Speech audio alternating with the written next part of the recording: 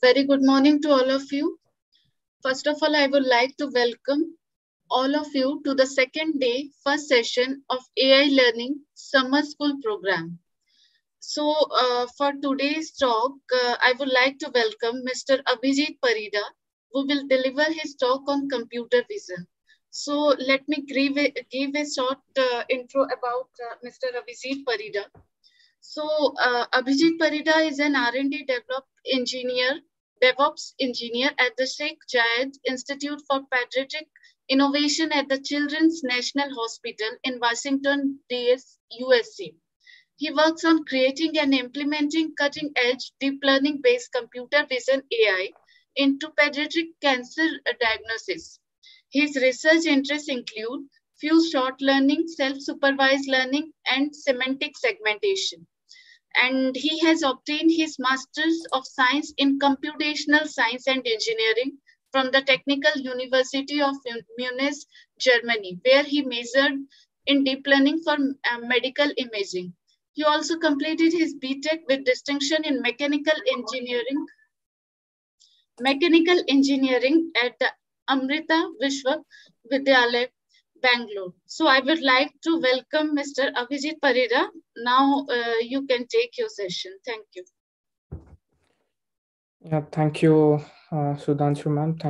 Thank you everyone for joining in. Good morning, everyone. So can someone confirm that you can see my slides? Yeah, it's visible. Yes. Yeah, it's visible. Yeah, right. So yeah, today I'm going to give some kind of an intro into computer vision. So what computer vision is all about, and let's go and start. So before that, I'd like to tell something about myself.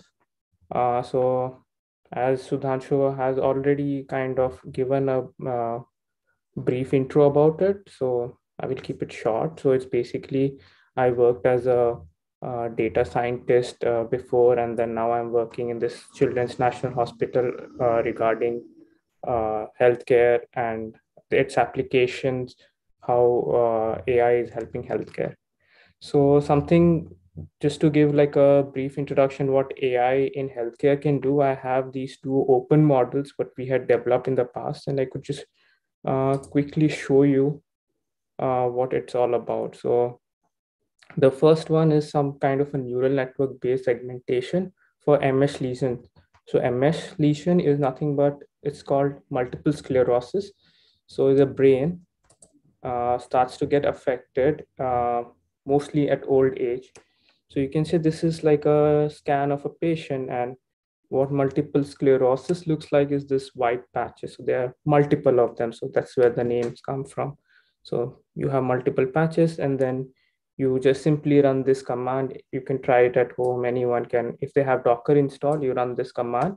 It takes a patient's scan, something like this, and then outputs, okay, these are the regions which have been affected by multiple sclerosis, right? So then the other thing is more colorful, again related to brain. So in our brains, we have something called as white matter, gray matter, and some cerebrospinal fluid. So this model, another very simple model using AI, how so the radiologist can now identify which is the region which is exactly white matter. As you can see in this red color is the region which is showing white matter, and gray matter, so the green parts. And there is some fluid which is called the cerebrospinal fluid, which is shown in purple. I'm not sure if you can see it, but it should be there. And other regions which are neither of these three is not being done anything. As you can see, the skull has been excluded and all that. So you can see that this task provides a lot of value to the medical imaging domain, but is based completely on computer vision. So that's where we're going to talk about the vision aspect. So let me go back to my slides. Right, so we're going to talk about what is computer vision, why computer vision is a hard topic. Then for the basics, we would start with what is a image, what is a video, what are some of the major image processing techniques that can be done, and how these techniques would come together. And then we might actually have some time to do a live demo of a task. We'll look into it, and then some outlook and outro. Right. So what is computer vision? So vision for human beings is the most, I would say, the most important sensory type, because we actually base most of our tasks based on whatever we see. Uh, I see this PC in front of me, you are seeing, you're learning from seeing most of the times. So what does vision systems include? So let's say I try to look at this picture. I have the eyes which capture all the light coming in and then sends it to process to a computer, which is for us is the brain. So the brain goes about interpreting that, okay, we have a red light, we have a yellow light, we have a black light. So what does all these lights mean together? And the brain interprets and tells me, okay, there is a bowl, there are some oranges, bananas, peaches, whatever. So it's a combination of both the sensing device, which is the eyes, and the brain, which helps us in interpretation. So let's try to think in terms of the computer, what happens. We again have the same image. We have a sensing device, which is the camera. So the camera captures the light coming in, creates an image, but still it's not known what that image is. Then the interpretation happens on our CPUs, where there is some kind of algorithms which have been already like installed in our computers, which kind of help you to identify, okay, it's a bowl, it's a peach, the peach is inside the bowls. All these interpretation happens on the computer based on algorithms. And what are some of these algorithms would be talked about in some time. So what are some things that we can do with computer vision? So I call CV tasks. So the task that we can do, the simplest task is image classification. So you have this image of here of a dog. So the computer has to recognize what the object in that image is. So here it does it as a dog. The other one is object detection. So we might have multiple objects in one image. So the idea would be to first classify all the objects that are present in that image, and then identify the regions where these objects are. So these regions have been highlighted by these blue boxes called bounding boxes. So they bound. So for this dog, this is the bounding box. So this bounding box contains the entirety of the dog there. Like for example, the cat, you can see there has a red color bounding box. So it differentiates cat from the dog, and you can see we can differentiate dog one from dog two. Now you can see that the bounding box is not really a good measure, because you have other regions which have also been classified as dogs, like these white patches here. Or maybe I can just, yeah, so these white patches here have been identified as a dog, but for us, we know that they are not dogs. So we go to one step further, called as semantic segmentation. So each image consists of pixels, and we go about classifying each of the pixels. So we say, oh, the pixel out here belongs to a dog. The pixel out here belongs to the background. So this is how we go about doing a pixel level classification. Then we can further go on to identify this as a separate dog from the other dog. So this is called instance segmentation, right? So as we now, the thing is, most of the tasks or most of the descriptions are mostly based on cats and dogs and not on like the real life scenarios. So I just wanted to draw some parallels between image classification pictures and how they can be used in real life. So here there is an example of how image classification can be used to identify if the crowds are dense or not. So yes or no kind of a thing, dense crowd, not dense crowd. Object identification, like how we have identified a dog out here, is from a satellite image, helps us to identify, okay, this is a cargo plane out here, and the others are not cargo plane. Then semantic segmentation, this is something that is actively used in the Google Maps that you see to identify which is the road, the parts mentioned in yellow, and which are not roads, like buildings, parks, or roundabouts, whatever. So this helps Google Maps to identify where the roads are, and then it can go about showing you the correct routes. Then the other thing is instance segmentation. So this helps again from Google Maps to identify two separate buildings. So this is also building. The other one is also a building. Now we can identify the regions which are building one, building two. So for example, this is my house, this is my friend's house, and we can identify these are two separate houses. So these are some parallels that you can draw between the task that we see in general described and what happens in real life. So what are some of these applications? So one of the major applications is OCR, or optical character recognition. So we have seen a lot of these kind of palm leaf scripts, which have been used as some kind of medium to store information in the past. So a lot of them needs to be digitized because we might lose information from them. So a simple process that has been designed or was in place before was just to take a picture or scan the document, and they would stop there.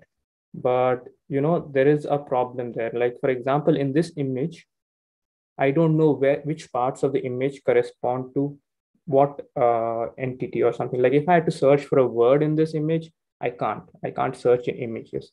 So now people are thinking of taking it a step further to apply OCR so that they identify each of the characters, and then they can be stored in a text document format. So you can like read it as a book, and you can search it, you can do further analysis on it. So now the OCR pipeline, instead of just stopping at image files, goes from image files to OCR till the text documents. See, the other one, which I think most of you would have seen, is this face detection. So the face detection is, you see there is an image, and the face of this young lady and the girl has been identified. So you have already seen it in your mobile phone cameras. So Sony was one of the first to come out with it. So it identifies the bounding box of your face. And you might think, okay, why is it important? Because then once you know that this region is a face, you can apply a lot of other post-processing algorithms on it, like what do you call as blemish removal or wrinkle removal, all kinds of algorithms that are focused for the face and not necessary for something like this bandana or for the hair or something like that. And then Sony also came up with this Sony Smile Shutter. So you just have to keep your selfie camera on and then give a really nice smile, and it would click a photo. So you can be assured that your photos always have the best possible smile, and not that when you're frowning upon someone, random clicked a picture of you. Right. So the other one is facial recognition. I mean, most of the iPhone users, or most phones nowadays anyways, have this open your phone using the scan of the face. So you just have the phone in front of your face, it scans your face, identifies certain important points that it's looking for, looks the ratios between them, and if it matches the template, and it's like, okay, yeah, this is my phone being opened by me, and it accepts. So something what I recently faced, I can talk about, is called ID card scanning.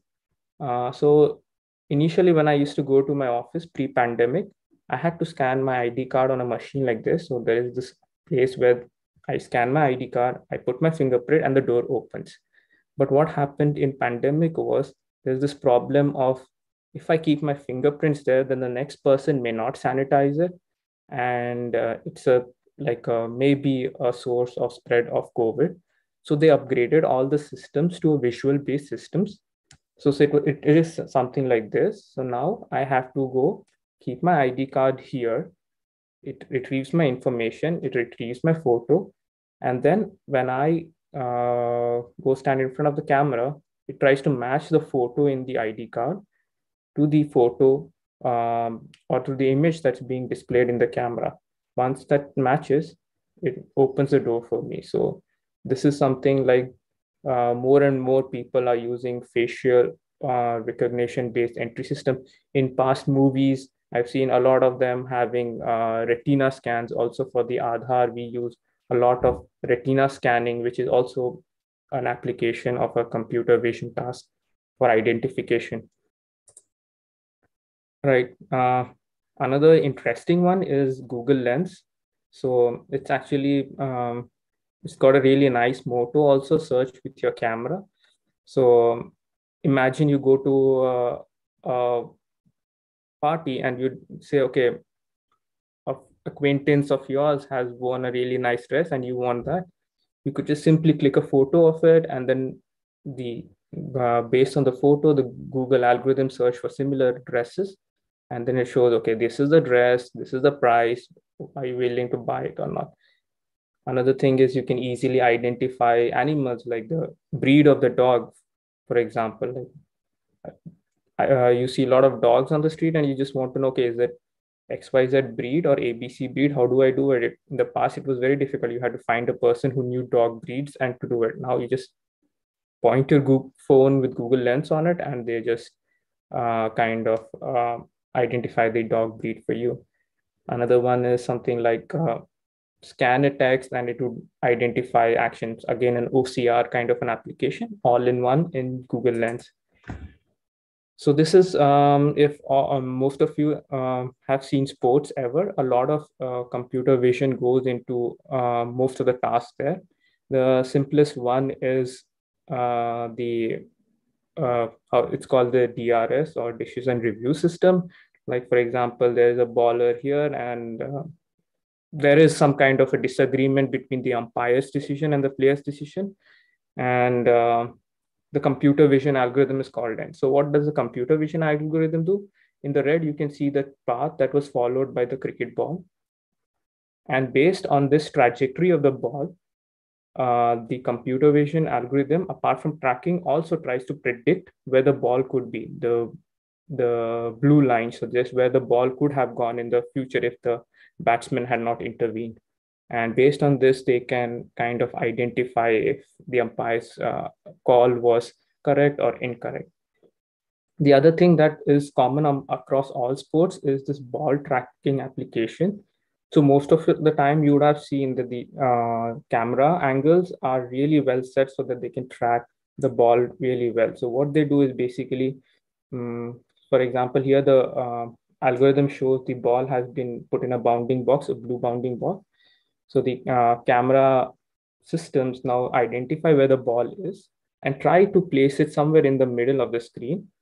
And based on its past movement, try to predict the place where it could be next. So sometimes you might see this algorithm also going bad because you think that the ball has gone at one point and the camera is following there, but then the screen is cut and they show to you the original path of the ball because the algorithm had failed somehow there.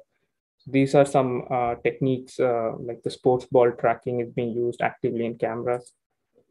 Right. So the other thing is medical imaging. So I have some live things because I'm anyways working on this. I have some anonymized data.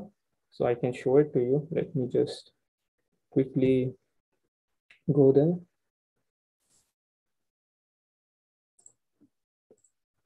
Right. So this is a viewer that's used professionally to look at images of the brain or any kind of a medical image. So medical image is a special kind of image. It's not a normal 2D image and it's a 3D image. And that's why I wanted to show it on this viewer rather than on the slides. So I click and drop the CT scan of a patient. This is how the head of a patient looks like. And then I can do some kind of processing. Like this is called, yeah. So for example, I know the value, so I can easily put it. So I do some kind of image processing to get so this is what you generally see. This is the brain of a person.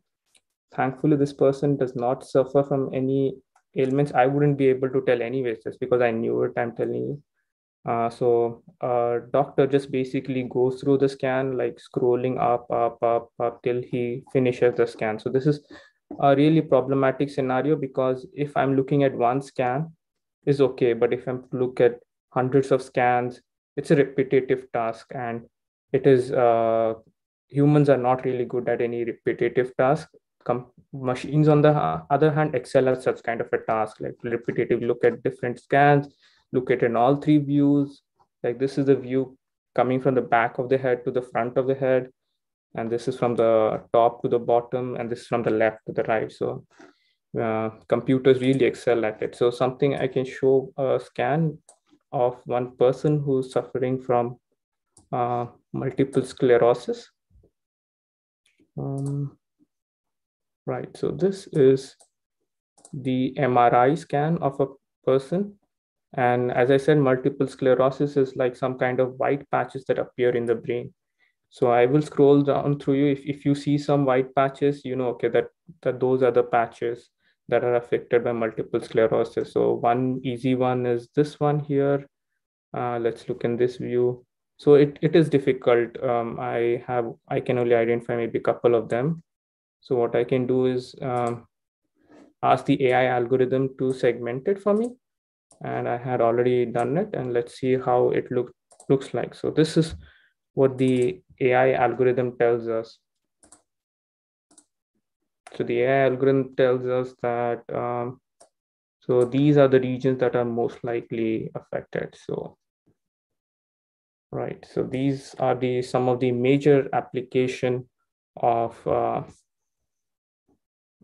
computer vision. Now let's try to see what are the basic requirements that we can or basic algorithms probably. Or no, before that, we have to discuss why is it hard. So when I went to Google, I searched for Konark Sun Temple. So you can see this image of most of the images of Sun Temple. So we all agree that these are all images of the Sun Temple. And why is it problematic for the computer to identify? So you can see that this is one viewpoint of the Sun Temple, which is very different from the viewpoint over here. This and these two viewpoints kind of match. I think they're from the same place. Yeah, they are from the same place. So yeah, but you see, in general, there are like so many different viewpoints. For a computer, it is very difficult to identify. Okay, if this is also Konark Temple, then how is this also Konark Temple? So that is a problem. The other thing with visionary systems is the lighting. So there you can see that this probably has been taken at a different time of the day.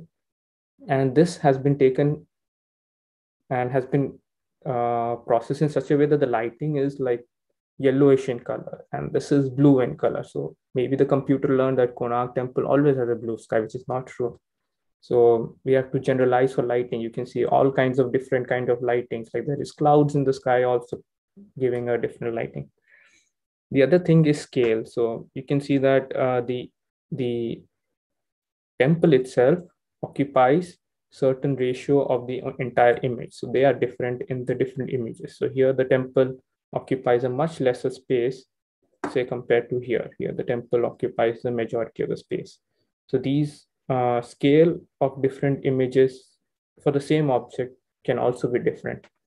The other problem is camera limitation. Like we might have trained algorithms to work on super high resolution cameras, but on the field, sometimes we don't have those cameras. We have to make do with simpler, easier cameras, or maybe someone is using low resolution cameras, or someone is using the cameras that are like non-digital in nature. So all this is also a limitation. The sensing device for us can be wide variety. I mean, there are also cameras with other attributes like RGB-D, which is depth also capturing. So they are also a different thing. The other thing is mostly comes with images of people or something is occlusion and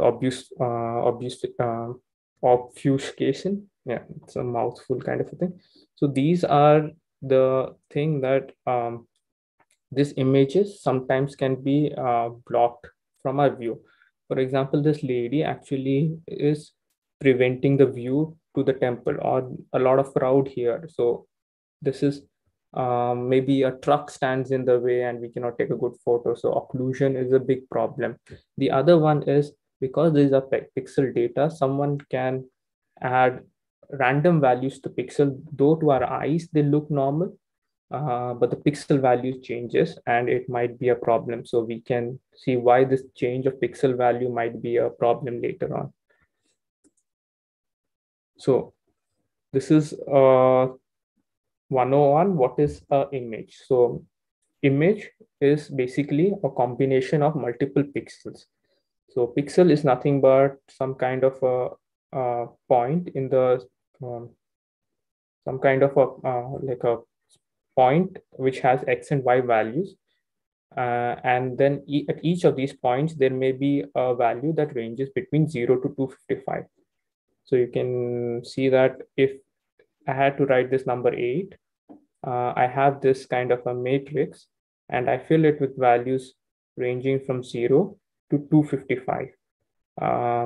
So the 0 corresponds to nothing, that is black, and 255 corresponds to everything, that is white. So the smallest value possible is 0 and the biggest value possible is 255. So that is the range of pixel values in most images.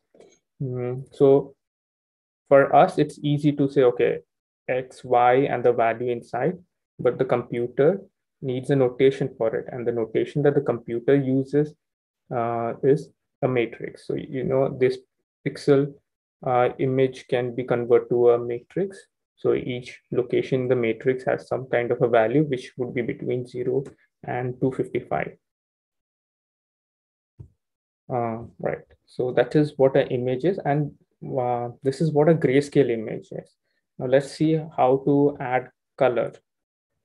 So in color, we basically have three kinds of, or the most common image is an RGBA image. So they have three types of channels. So red channel, green channel, blue channel, and I'll come to the A channel at the end. So it tells us, let's say this is the image of a bird. So it has a red channel, a green and a blue channel. So the red channel is supposed to tell me how much of redness is present at one pixel value. So if I go to this pixel value, it has X redness amount, A greenness amount, and B blueness amount. All these three together can be seen as a single color. So you can see in this picture of this lady, so you can see like at this corner, the red is super bright. So a lot of red, a lot of green, but no blue. And that forms this orangish kind of a color. Like you can see with her hair as well. Again, a lot of red, a lot of green, but no blue. So it's kind of a blonde hair.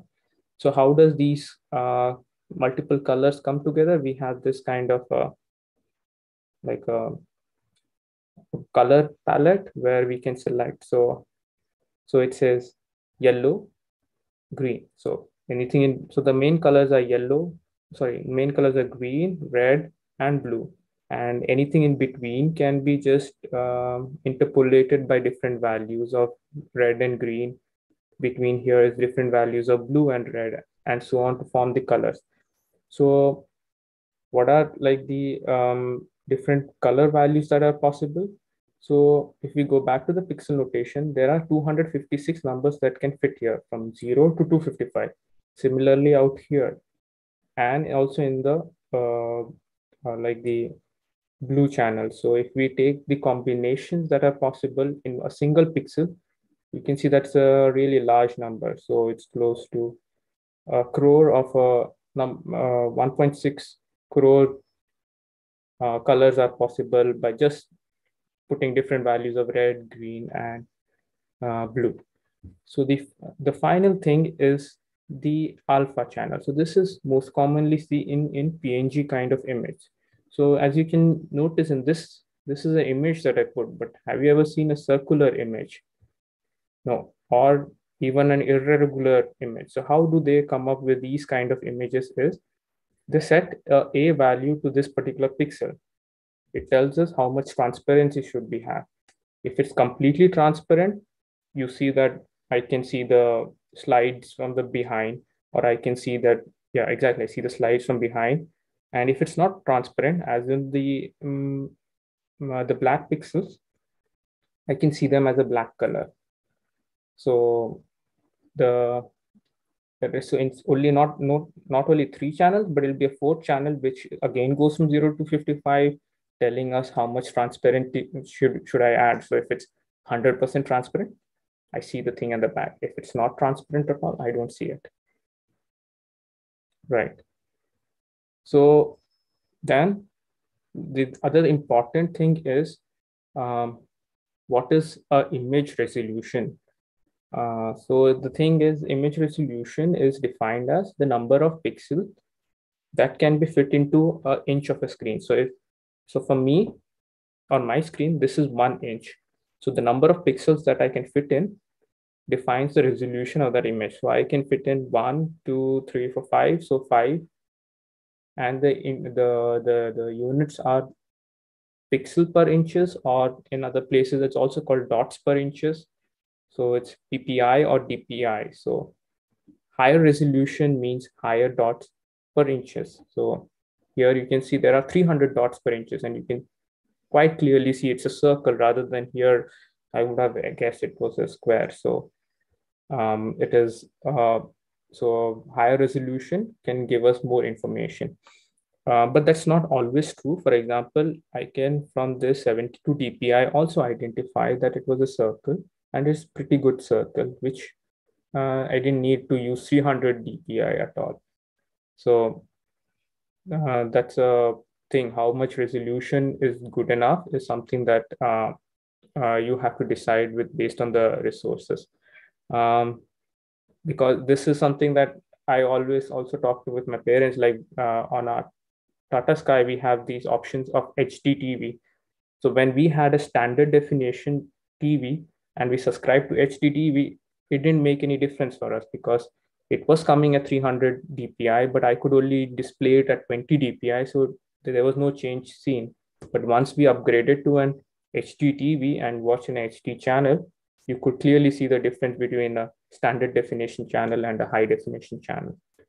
And you can always convert resolutions, like go from 5 to 10 or 10 to 5, but you have to keep in mind that there is always a loss of information. So for example, if I went from this guide's the same image in different resolution, if I can easily change it from a high resolution to a low resolution, but you can see that it's already become blurry.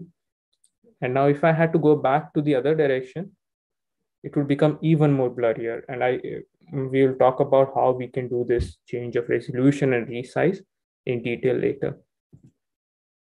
Right. So what is a video? So a video is nothing but like multiple images that are stacked together. So how a video is taken is that a camera starts taking pictures of an event very fast, multiple pictures. So like one picture now, in 100th of a second next picture, and so on. So it captures like this guy is throwing something, it captures this image, all the images out here. And then when you see these images moving or put next to each other really fast, you think that the entire sequence is being done. So the unit out here is frames per second. You must have already heard of it. So most cameras would capture different frames per second. You can vary it. So if you have a high frames per second, you capture more frames, like you can see in this image. If you have a lower one out here, the important thing is we should be capturing at least 15 frames per second. Otherwise, our eyes will be able to distinguish that these are two different images and not like a video action. So if you've seen any stop motion animation, they are generally in the range of 17 to 18. So you are able to visualize, okay, there is something stopping and moving. And so like the other thing is that uh, these frames per motion, the frames per second can also give you an effect of slowness or fastness. So we have this ball. This ball is moving at 15 frames per second, and the other ball is moving at 120 frames per second. To me, it looks as if the 15 frames per second reaches the top first compared to the 120 seconds. But it's not true, actually. It's just a visual trick that the 120 frames, because we are seeing more and more frames of it, we feel that it's kind of going slower and reaching the end slower. In general, slow motion cameras are doing something around 1500 to 2000 frames per second. So you see those images where you see bullets and the shock waves around the bullets. So those are captured at least 2000 to 2500 frames per second. Right. Then, yeah. So what is image processing? So we've seen that the mathematical equivalence of a matrix is, sorry, of a picture is matrix. So we can modify these matrix values by using different algorithms. And these algorithms are nothing but image processing algorithms. So they are done to enhance sometimes. Okay, sometimes we don't see certain images really well, or sometimes we just want to know what the content of an image is. So these algorithms help to identify that. And this is actually what is in the background when you do Photoshop an image. So you can actually use most of these techniques to like circumvent Adobe Photoshop or something like that. So the most common technique that I guess everyone has used is image cropping. So like I have taken a picture of this poppy flower and I just want to focus on the flower and remove the green. I don't care about this yellow flower anymore. So it is the process of selecting a region which I'm interested in. So how do I go about? I want this region. So I knew that this was a matrix. So I can select, okay, can you get me the rows from this row to this row and the columns from here to here? So in Python, I would write something like this for this image. This is an image of an 8 and I just want the center one. So I just write rows here to here and columns this to that. And I would get cropped images. So this is what my image crop. I mean, this is the most basic and most widely used technique. The other thing I was talking about resizing, like we move from a square that's like, let's say assume each of these big square represent a pixel. So I want to go from a 2x2 image to a 4x4 image. So how can I do that? So you can see that I only have real values for the corners. I don't have any values for which are white. So we need some kind of an interpolation algorithm to fill up these white spaces. So one of the most simplest one is nearest neighbor. So I go to this box and I see, does my left neighbor have a color? Yes, white, oh, sorry, red, sounds good. My right neighbor, white, okay, no color. All my other neighbors have no color. So, okay, my nearest neighbor is red. So I color that. I go to this one, then I see, okay, my neighbor, does it have a color? No, it does not have a color. This one, no, here, no, but the nearest to me is blue. So I just color that. So after we fit in all the things based on nearest neighbor, we get some kind of a box like this. So if I had an original image that looked like the stickman, nearest neighbor would give me something like this. The other one, which is more widely used, is the bilinear interpolation. Gives you some from the stickman gives you a better image, but you can see that sometimes it's problematic, and we'll see why it's problematic. So what happens? So I do some kind of, to come up to the color that I should fill here, what I do is I do an interpolation between the red and the blue, right? So that interpolation value, and I do interpolation between all of these, all the pairs. So there are 4 pairs. I do interpolation and then take, which is the value that I should be putting it here. So out here, the only interpolation that I would care about is between the red and blue. Out here, I would care about the interpolation between the red and the purple, the blue and the green to come up with a value over here. So that if I did bilinear interpolation, it no longer, for example, here there were only white and black. Here there can also be gray values, so it is better. But in general, you've seen that a standing stick figure has become a walking stick figure. So the other, right. So one more thing that I want to tell is it is very different from padding. So we could have put white pixels around this box rather than actually filling the box with colors over here. So that process would have been called padding. Padding means you add pixels around the existing image and not try to fit pixels in between the image. So the difference is resizing fits pixels between the image, padding only outside the image. Right. The other one is flipping, mirroring, and rotating. So we have the original picture. Of course, flip means the top comes down to the bottom and the bottom stays there. So I hold the image and then just flip it over. I can flip it the other way around also. The other thing is mirror. So it's as good as you putting a mirror out here and then this is the mirrored image. Some of you also must have seen like rotation. So this is my original picture of a watermelon and I rotate it. Says here it says 34 degrees. So the watermelon went for 34 degrees anti-clockwise in 34 degrees. Clockwise is given by a negative number in this coordinate system, but it depends completely on different programming language, how you're doing it. So one important task also is conversion from color to gray. So the thing is that as we might think it is important, but color actually does not provide much information to us.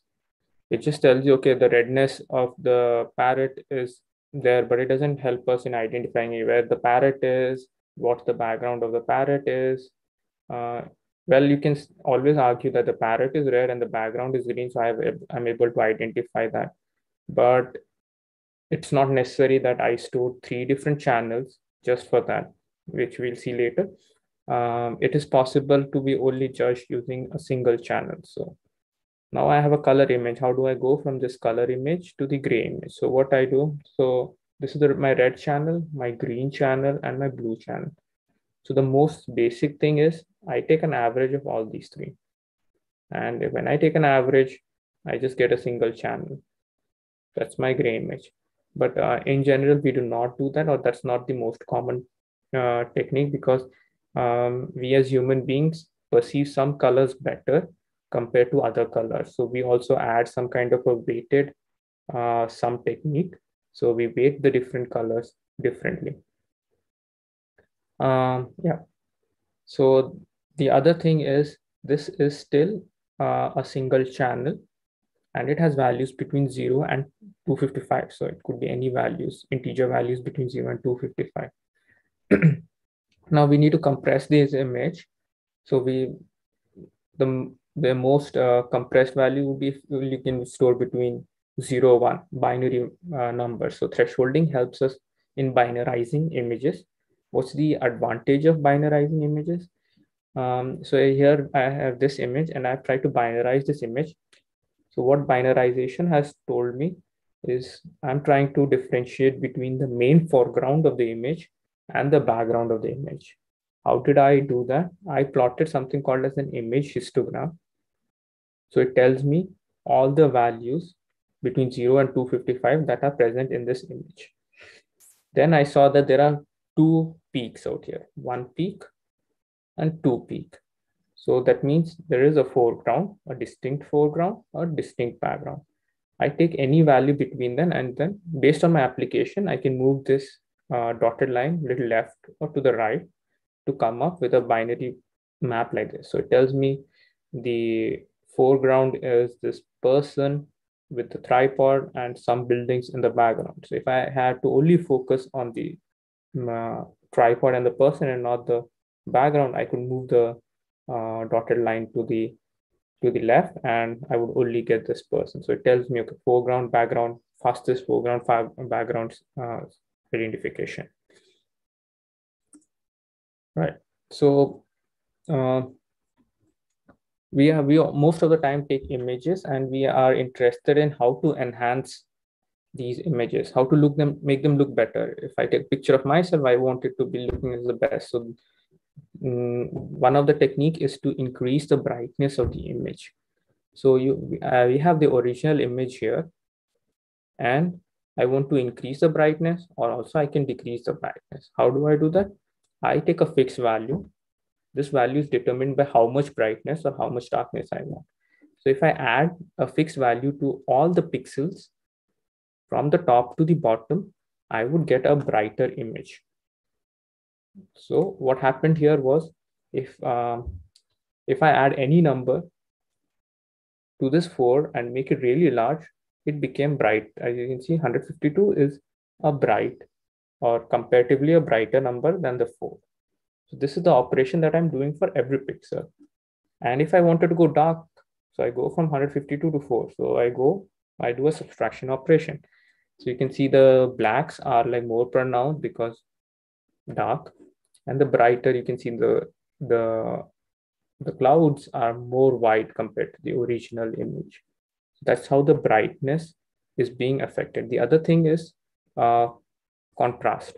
So what is, first of all, contrast is the ability to differentiate between two different bodies which have a boundary. So if I have my hand and my shirt, you should be able to differentiate between them, because one of them is bright and the other one is a dark. So based on this, you are able to find a boundary. So in this image, if we multiply a fixed value to every pixel, corresponds to adding higher contrast.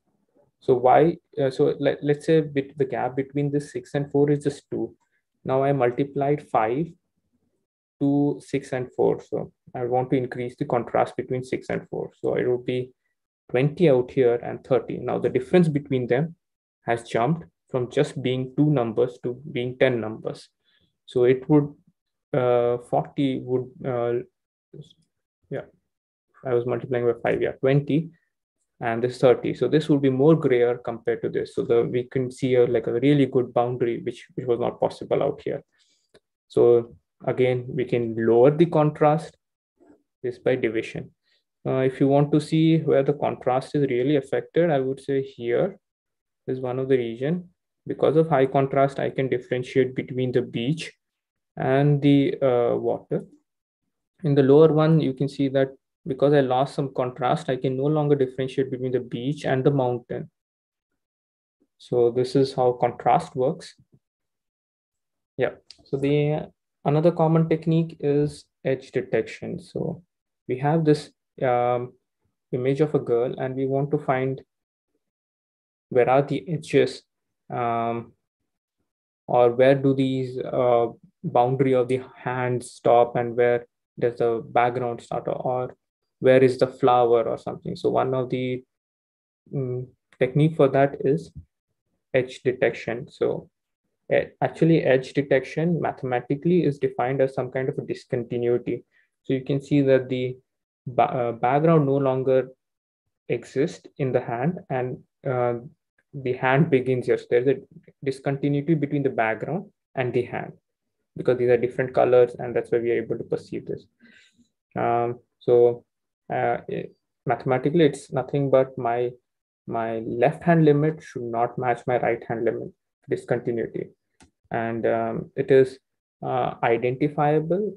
So if I take an image or take a matrix and take a gradient of the matrix, is something that what I get here. And why does it look like this? We can again go back to this color palette sample. So the gradient between the 6 and 4 is small. Let's say it's just 2, but the gradient between 4 and 152 is super high. So it's an indicator that there is a big jump here. So most likely the boundary exists out here. There is smaller jumps, no boundary. So boundaries have bigger jumps. It's that's how they're trying to identify the edges. So you can see um, like the hair is very different from her face, and the edges of the face are super seen. One thing that you'll notice is that the leaves are not seen as edges, whereas these ridges on her sweater are seen as edges. It's because there has been some kind of like this image has been taken in portrait mode probably. So the background is super blurred. So the edges between them have been mixed. So there is no kind of edges seen, and only that's why when in the focused image in the sweater there are edges seen, but not in the background. Right. So other operation is once we have the binary images, is the operation of dilation. So dilation um, is nothing but to make an image thicker. The operation of making thicker is dilation. It comes from the word to dilate, to increase, like our eyes, pupil dilate, so they become larger. So to make it larger is dilation. To make it smaller is erosion. So what are some helpful things? Why do we need this dilation and erosion? So let's say this is a J. I know this is a J. So there was no need for me to join the dot of the J to the body of the J. But there might be something like if someone had an image of a head and the body, but the neck was not somehow captured, the head would be separate from the body, but it's the same object. So we want to merge the head with the body, and there we need some kind of a dilation operation. Similarly, it could be like if there were 2 3 people that have come together quite close and we want to separate them, we can use erosion. So with the help of erosion, we can disconnect joint regions, and with the help of dilation, we can connect the disjoint regions. Yeah. So the another operation is connected components. So if it was a very regular image, like say a square or a rectangle, I could say that my object, just imagine for a second that this was a square, a gray square. I could say that my object lies between um, these columns and these rows. And it would be easy for anyone to identify that. But now it's an irregular shape, and it's could be like irregular size. How do I define that? So this is where connected component comes in. So what happens is simply the algorithm comes to this pixel value and says, hey, is there a neighbor that is gray in color? It comes, okay, yeah, this neighbor is gray. Okay, so you are part of this body. Then it goes again, ask the same question. Hey, is the neighbor gray?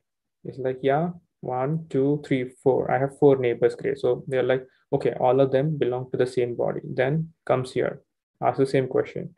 Keeps asking till it, like when it come here, it'll be like, okay, yeah, this already I've included, but there are no more neighbors. So I stop. So it would all become one body. So that would be the red body. Then it says, okay, now it goes to other pixel. Are you gray? Are you gray? And then it finds, okay, yeah, okay, you're the first gray pixel. Are you connected to any of my red pixels? Then it says no. Then, okay, I assign you a new color, green, and then goes about doing the same process all over again to identify this green body. This is one of these super interesting things that I think most of you would have taken in your phone cameras, the HDR mode in your thing. So you can see that this is what the HDR image would look like. But in the background, what happens is when you take an HDR, you would have also noticed that the picture takes much longer before they actually are displayed. So what it does, the camera at different exposures take multiple pictures. So this is where the camera allows very little light to enter in, and it takes one picture, a little bit more light to enter in, one more picture, and it allows all the light to enter in. So it has 3 different frames for the same scene. For the same scene, if you don't move it much, of course, it has captured 3 or 4 images. And then it merges all these 3 images by something called as gamma correction, which is like it takes an average and raises it to a gamma value which you defined before, and then you come up with this particular image. So it's like you can see the brilliance of the image. And why does that come? Because now, so if you see in the background, it's super white, so there is a lot of light coming in, but from the picture on the bottom, very little light comes in. So there is a large variation of the lights that has come into an image, and it's no longer, I would say, looking desirable. And this is not something that our eyes see. Our eyes see um, something like these because we have a much better perception system. Uh, Whereas in this case, it's a different, like it's all dark. So this is also not something that our eyes see. So it tries to combine multiple pictures to put together something that our eye would have seen. So let's see, like we have seen some of these techniques, how they are and what they can help us to do. So I just put together a demo of an application, which is the traffic management system. It's also linked to the projects that you would be doing. And let's see. So here the PPT would be here in the lecture, but we are interested in the notebook. So if you click here, open in Collab. So you come into Collab. So what I try to design this kind of a notebook is a vehicle management systems. We have a lot of applications where we need to identify moving vehicles in a region. So why do we do that? We could be doing it for some kind of traffic management to identify, okay, where the traffic is, or maybe kind of a no stop go toll systems, or some kind of a driver detection fault, or just for surveillance. So we have a lot of cameras all around most cities, and we have a lot of footage of traffic. And so these are some of the applications that came up from the top of my mind. But of course, with the camera information of videos, it's possible that we can design a lot many different applications. So maybe you can think of some other applications as well. So we've already seen what a video is, right? It's basically nothing but multiple pictures taken quite frequently. So let me download the data. So what I'm trying to do is I have a GIF, which is so take some time to load, or maybe I can show the original GIF.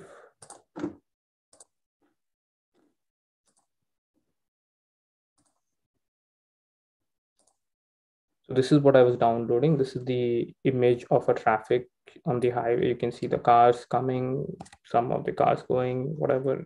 This is a fixed camera which has traffic in it. So I have downloaded the traffic video. Now I'm trying to read the image.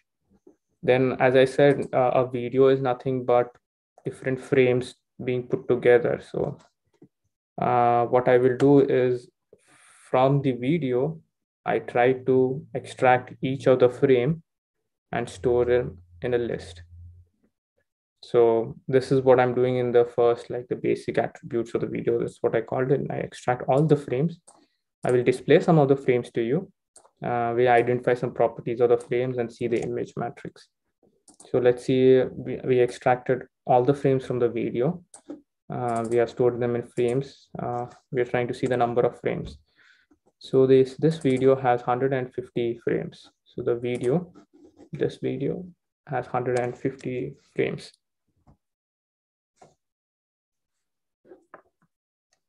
Sorry about that. And so let's try to see some of the frames. So I'm trying to show the first frame and the last frame. Let's maybe change the last frame to some frame in the middle, like maybe the 15th frame. So you can see the first frame and the 15th frame. Right, let's look at the shape of the image. So what does it say? 338, 600, and 3. So we know that this is an RGB image. So it has 3 channels, one for the red, one for the green, one for the blue, and it has 338 rows and 600 columns. So let's see how these channels look like. Right, so this is my image. Which one I'm showing here is the first frame. Right, so the first frame looks like this in our proper color image, and I show the red channel. So you'll notice that white means almost all the colors are available there. So that's why this one is white here, and white here. So if all 3 colors are present there, this becomes white. If neither of 3 colors are present there, it will become black. So if we find some black regions, so maybe this one. No, so that's not actually black, maybe. So this is the red channel of the image, the green channel, and the blue channel. So maybe the sky is blue, which has more of blue compared to the green and the red. So this is how the one of the channel looks like. So these have got a number, should be between always 0 and 255 because the data type is unsigned integer 8. So the smallest value is 0 and the max is 255. And then now we start with the image processing. So what we will do is do the simple processes that we have talked about, convert a color image to a grayscale image. We do some kind of an image binarization, connected components labeling to identify different cars, and see if we can track these cars and how they move about. So how I do it, because at that point I did not have how much I should weight each of the red, blue, or green frames. I just did a simple averaging. So I take the red channel divided by 3, then take the green channel divided by 3 and the blue channel divided by 3 and add them together to give me a gray image. Let me see how the gray image looks like. Yeah, so this is the color image, and now we have the grayscale image of the same. We did by simple averaging technique. Now, as we have seen that these different frames capture the position of the car at different location, if we just subtract these 2 images, we would be able to know which are the things that moved and which did not. So the car is over here, in the next frame it would be over here. So the difference would be in these 2 regions. So this would be available here in frame 1. In frame 2, this would be highlighted. So we're trying to capture that part. So you can see that between 2 frames, these are the regions where most of the movement has happened. The rest, the movement is insignificant or super low. Now I need to binarize. So I'm telling you, okay, these are the regions which have the cars, and the other one I don't really care about, they're the background. So I need a foreground and a background. So this is what comes up. So these are my cars, and they're most likely on the road, and the background. You do see some kind of noise, and that comes, maybe I can, if you notice the tree also is moving. So it's a noise. It's not really car that I'm interested in. So we can see how to deal with that also. Now I go about dilating it. You see that these regions, some of the cars for some reason is gray and not purely white. So I just wanted to dilate. Also gives the opportunity to show how dilation works. It helps remove these kind of noise that was there here, but it did add some noise from the trees and stuff like that. So Now what I will do is do a connected component labeling. So I will say, okay, this is car one, car two, whatever. These are all connected together, and try to remove the ones which are super small. So I know this cannot be a car if this was a car. So I know kind of after trial and error, I had found a threshold that if the area in terms of pixels is less than 200, then it most likely is not a car and I should get rid of it. So I do some kind of a connected component labeling, and then I can show you the labels. So yeah, so the yellow regions now show us cars, and the purple regions show us not cars. Now let me just to verify it to you, what I do is I take this image and overlay it onto our original image, and you can see, okay, more or less they are like localize the cars really well. You can see all the cars, buses, and you can see the tree is no longer highlighted. So it kind of works. Now I just put everything all together to do this, not only for the first and the second frame, but for all the frames that are in the image, 150 frames. So I just run this. So this is my function that anyone can use. I will load the traffic video again. I will identify the vehicles and then save them. I save them with 50 FPS. So anything above 15 should be fine, as you've seen. So let it run through while it takes some. So now we have this annotated GIF. So okay, I still have, okay, it's loading. Maybe I can show you the sample output when I run it before, like 3 days ago. So it was, so you can see this image. The blue ones are the highlight or the highlighting of the cars. You can see that if you see the cars in distance, because I had put a threshold of 200 pixels, those cars in the distance no longer are highlighted as cars anymore. So that's needs some kind of more, yeah, so it's loaded here as well. It needs some kind of other processing, which we can think about. So maybe you can, after this lecture, you can try it out. And one thing you could do is like extend this to count the number of cars that are entering or exiting the road. So basically you assume that there's an imaginary line somewhere here, and every time one of these big blue boxes cross that imaginary line, you can increase the count. And one thing is, like, if you want to add complexity, which I added, was like to identify motorcycle. There is one motorcycle that I had seen in this GIF somewhere. Yeah, the motorcycle just, yeah, that's the motorcycle. So just think in terms of cars are larger, motorcycles are smaller. Maybe you can find out a threshold specific for motorcycles, and can count their motorcycles. Then maybe you can put it into an application, like if there was a traffic toll gate here, how much would be the collection of the toll gate based on the number of cars, number of trucks, number of motorcycles that pass through. Maybe you can try that as your homework and start here. Yeah, so I think I still have some time, so maybe I can talk about the project that is related to this. So what we have come up with this project was to kind of identify unruly drivers or traffic violators in general. So imagine the traffic police of Bhubaneswar, a smart city, have reached out to you, like we have these cameras at different location, and you are the data scientist who's supposed to help them identify unruly drivers.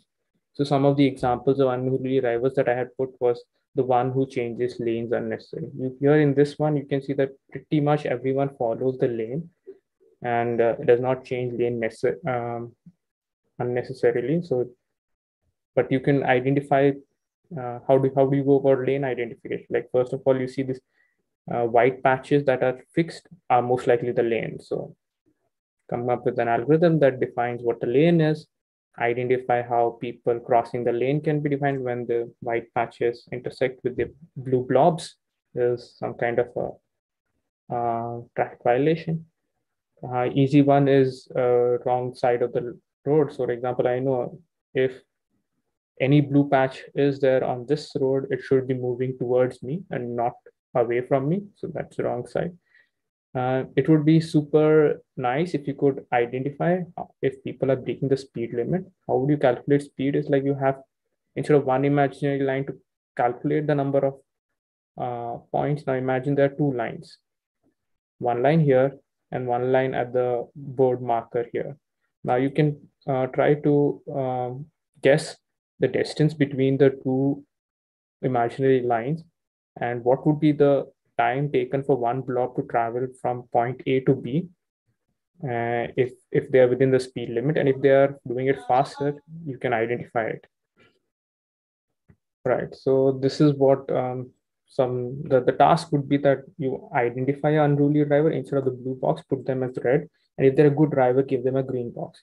If a driver turns from bad to green, or bad to good, or good to bad, you can change the colors accordingly. And maybe you can also have some kind of a system that can zoom in to highlight the number plates of the. So it's not possible from this particular video, because this particular video is made in such a way that you cannot identify number plates, but that's something that's also possible. So this is the demo that I wanted to show. Now I have, I think, couple of slides more, which has we can finish. Right, so I just wanted to give an outlook on CNNs. So how does all the algorithms that we see before help in CNNs? So CNNs have basically two parts. One is the convolutional part, and the other one is the fully connected part. So the task of the convolutional part is to extract features from the image. And the task of the fully connected part is like, I take these features, based on these features, I need to make a decision. So the decision part is done in the fully connected network. So I'm not bothered about that. As a CV person, I'm more bothered about here, because this is still common with all the application, CV or not. So how can I extract features? So this is all happening automatically, but what it does is basically one of the operations that we have seen before. So this particular channel could have been, if we knew what it's doing, but as of now we have no way to tell it. So it could be just thresholding, or this could be just connected component labeling, and we know for sure that the pooling operations are nothing but resize operation. So it's basically combination of all the basic operation that we have seen done successively over different layers. So layer 1, layer 2, layer 3. Once we go about doing it multiple times, we lose track of what exactly the operation is, because we might have done thresholding here and then did a pooling, and then we do some kind of a connected component there or a dilation. Overall, we will not be able to identify was it dilated or connected component or what happened, but all these are operations that kind of stack up. So I think when we have the introduction to deep learning, you see exactly how these things are working. But just to keep in mind, these are nothing but the same operations. It's just we cannot interpret which channel is what operation, but it's a combination of all the operations that we have seen before. So all this while I have talked to you about computer vision, but they were mostly focused on 3D computer vision. So, sorry, they were focused on 2D computer vision. Now I just wanted to give you an outlook on 3D computer vision. I assume most of you are engineering students, so you must have at least attended some classes of engineering drawing. So given a 3D object, you would have drawn something like this: the front view, the left profile view, the top view, and one other view called the isometric view. So this is the most common thing that maybe most of you have anyways drawn as well in your engineering colleges. So if I had a rabbit on my table, I would have drawn this. But it's also possible that I can represent that rabbit as point clouds. So they are just some points that define the outer body of the rabbit. So point clouds. Voxels is like it's pixels, but in 3D. So entire body of the rabbit could have been like imagine instead of a 2D matrix, a 3D matrix, and each of the point where the rabbit is present is marked as 1, rest of the points are marked as 0. So that's voxel grid. It's also possible as meshes, right? And also depth maps. I'm not really bothered about what the exact boundary is, which all these other techniques are talking about, and just caring about the depth. So this is the most important application in terms of the iPhone camera. So what they do is take a normal picture, and they also have the depth information coming from other sensors and apply to get like those 3D images that you have from iPhone camera, which is most useful for the AR, VR, augmented reality, or virtual reality applications. So these 3D computer vision algorithms are super important for self-driving cars. Also, like some of them have kind of a LiDAR or a radar unit mounted on top of them. This is an example from the Google car, which used to have them.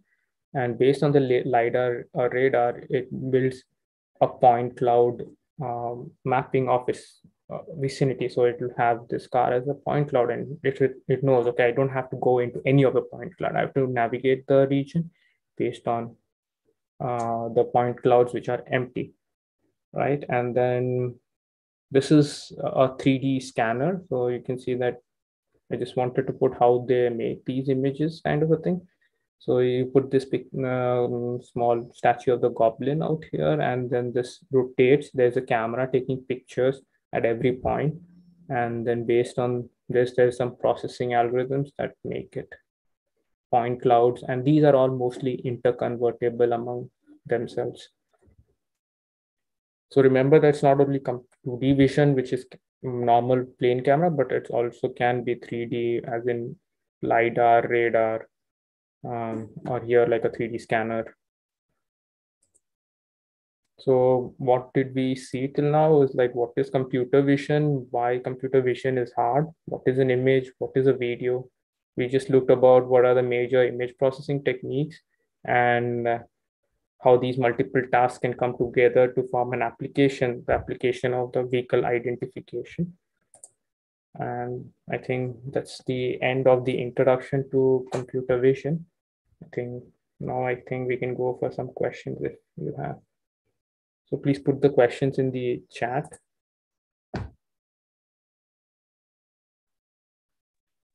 So I'm just scrolling to the top just to see if I have some questions.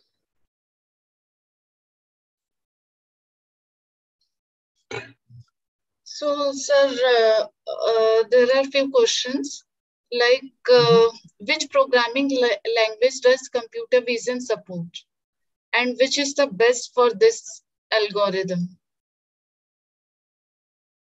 All right. So so all the examples that I have shown, maybe you can go to one of them.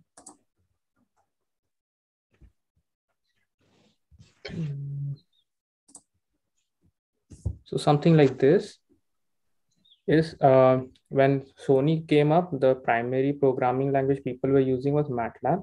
But nowadays, this is accessible in any programming language. You can use JavaScript. Python is most widely used, but you can use any of these programming language. So it is possible that whatever language that you are comfortable in, most computer vision libraries are available, and most famous one is OpenCV. You must have seen I also used OpenCV. I used Python for my implementation because I'm most comfortable with it, but OpenCVs are also available in MATLAB and C++, whatever you are comfortable with. Okay, so one more question is from Amit Kumar Malik, that what is the basic difference between RGB and PNG images? Right, so So I was talking about, so most images like the JPG image, which is the other one compared to PNG, does not have the alpha channel, right? So this is a JPG image. So you can see there is no concept of transparency. If this was a PNG image, I could have specified that this white region needs to be transparent and not white, which you can see out here. So PNG has an additional channel, so it's a 4-channel image where an alpha is specified, like the transparency of this region should be high, and that's why I can see the image behind it also. So if I place it wherever, so this is. One more query from the same Amit Kumar Malik. The significance of x-axis and y-axis in the histogram. The significance also, I can go to that. Yeah, that, right, I should have put put the x it. and y-axis. So here the x-axis is the pixel values, so that's 0 for all the pixels that have value 0, and how many of these pixels are there are on the y. So if there is possible only pixels between 0 and 255, so the number 255 has close to right now 0 pixels, whereas the number say 190 has close to 4,500 pixels in this entire image. Yeah, I think should no have more put this question as in the number chat of box. pixels. Yes, sir. Hi, here is Amit. Thank you, sir. Yeah, I have few more questions I want to ask. Sir, actually, as you told that PNG has 4 channels. Okay. So now, and we know that the JPG format is RGB only, it has 3 channels. We are converting PNG to JPG. How we are dealing with that 4th channel? So what about this? Yeah, so I think the conversion of PNG to JPG is the simplest, because basically we just have to get rid of the transparent regions and make it white. Okay. Right? So the Okay. other way is difficult because you may have a normally occurring white region in the image as well, right? This white is normally occurring. So it may not be super easy, but what it does is basically remove all the white regions from the boundaries. So it finds a white region from the boundary and it says that is my transparent channel. Okay. But from PNG to JPG is fairly easier. Yes. Yeah. Sir, one more question. Sir, as you explained that when we are converting the RGB to grayscale image, we are taking generally average of 3 channels. Am I right? Sir, suppose I have never tried where you simply using that OpenCV syntax to convert RGB to gray. Is it possible to convert gray to RGB? Because if you have some pipe information, we can take the average. But from average to specific pipe information, I don't think it is difficult. I have never tried. I just want to ask, is it possible? So I can show you the code that I used to. This is the most simplest kind of a. So if you don't use OpenCV RGB to gray or something, so you can use, where is this one? So I had, you seen, right, divided the red channel by 3, yes, the green channel by 3, and yeah, so this is something, yeah, red by 3, green by 3, blue by 3. It's also possible that you can take the average, right, and put it in each of the channel. It would also be a okayish looking image. No, sir. My point is gray to RGB. Suppose now our information is reduced after converting from RGB to gray. Now, suppose I want to go back.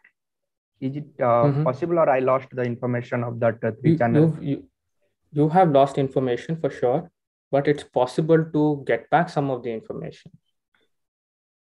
Okay. So is there any syntax in OpenCV to convert, or it is not there? Just like RGB to gray, we have direct syntax.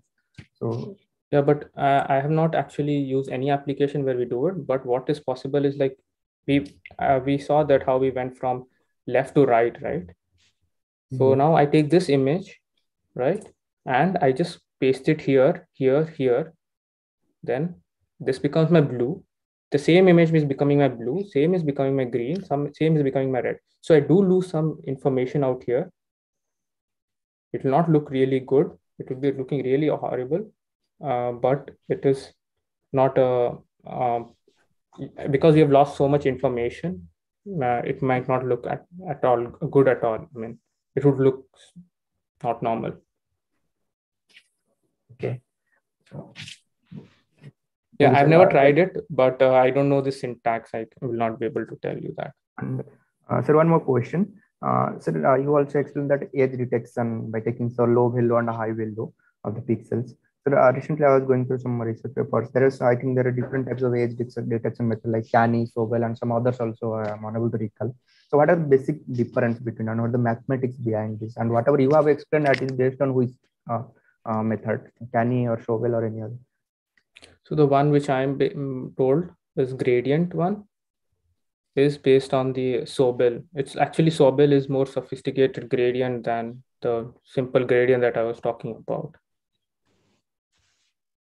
But to be honest, this is just the all of the techniques that I've told about are just the tip of the algorithm. This is the most simplest explainable algorithm, but there are more sophisticated algorithms based on the application. You can find the sophisticated algorithms which are suitable for you and use it. And most of the thing why you don't have to code from scratch is because libraries like OpenCV allow you to import it as a single line and use it. But you need to know, okay, what is it doing is basically a edge detection.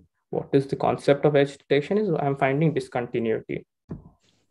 That's right. But if someone asks me that what is the difference between Sobel and Canny, I don't know about the mathematics behind this. So how to explain? The thing is, you will have to know the mathematics to explain the difference behind it, right? Because there are two different mathematical operators being applied to your image. So you have to know the difference to be able to, or you have to know the mathematics to be able to differentiate between them. Okay. And sir, another question that point cloud, regarding point cloud, sir, the way we detected, we got the bounding box in RGB channel.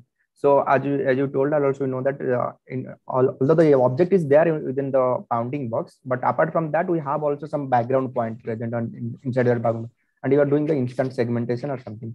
So in point cloud, how can we do the instant segmentation? Suppose we have our point cloud of our object and also the point cloud of the background.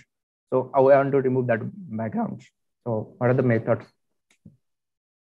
Yeah, so that's what I've not actually talked about at all, right? Because I am no expert in 3D computer vision. So that is a domain of the 3D computer vision, the segmentation of point clouds. There is the background and the foreground there, which I will not be able to answer. Okay, thank you. Thank you, sir. All right. I think no more question in the chat box. Any other question from the audience?